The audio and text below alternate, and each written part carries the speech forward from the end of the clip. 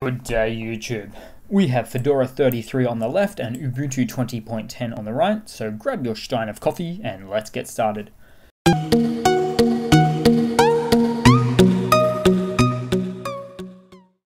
Okay, so starting off, we have Fedora 33 on the left and Ubuntu 20.10 on the right, both latest releases.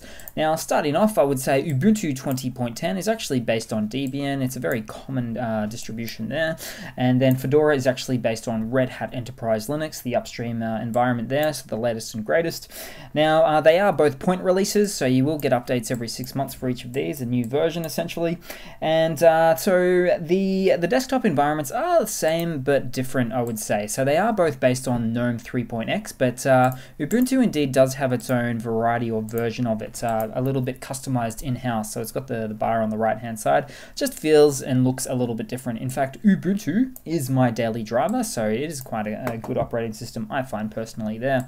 We'll find that the file managers are also the same there. I mean, they are a little bit customized to look different. I do like the look and feel of the Ubuntu one there, but essentially much of a muchness for those ones there as well.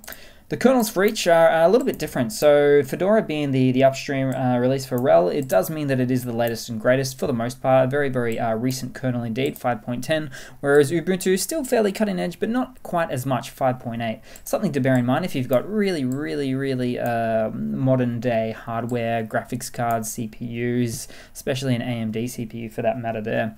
Having a quick look at the RAM utilization. So this is where things start to get a little bit different. You might say that Ubuntu is a little bit more optimized in nature, but you are sitting at about 900 megabytes to a gigabyte of RAM for Fedora just on boot up, just without anything else loaded up there. Whereas Ubuntu is a little bit nicer on the RAM usage from boot up there. So it's only using about 650 megabytes of RAM, which is really nice to see.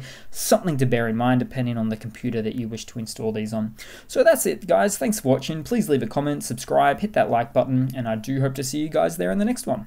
Cheers.